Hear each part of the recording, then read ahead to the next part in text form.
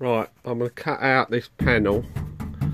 What I've done, I think it's 8mm drill bit, one there, and one at the far end. I'm using a jigsaw to cut round there. I'm going to leave along that edge. I've got a metal drill jigsaw bit. Just follow the line. See there? Follow the line.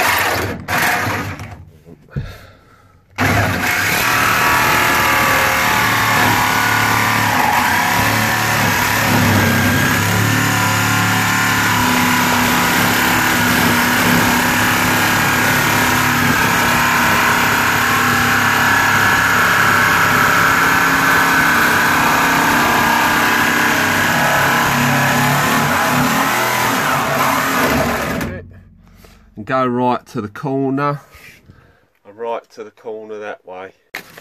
I slid the blade underneath there, so I'm going to cut along as far as I can go. The only trouble with mine, I've got to watch it because it'll snap the blade. When I get to that bit, it's all been crushed up.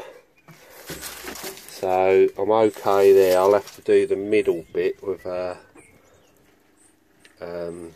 disc cutter. Obviously you're going to have to remove the seats, which if you see in the other video, you get the seats out of the way and just peel the carpet back.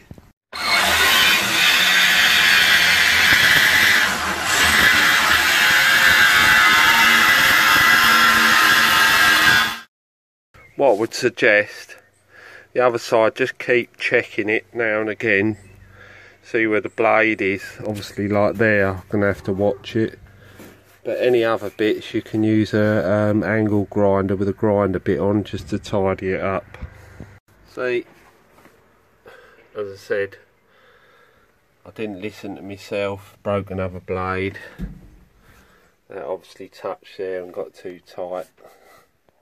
I'm going for the angle grinder now.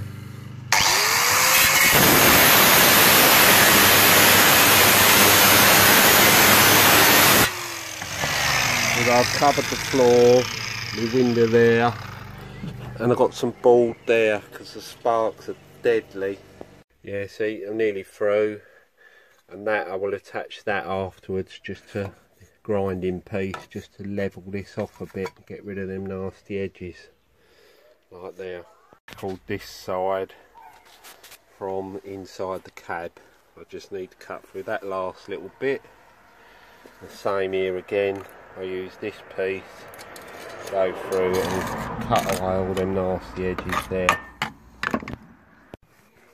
Yeah, all this bit here, I'm just going to do anti-corrosive primer on all of that.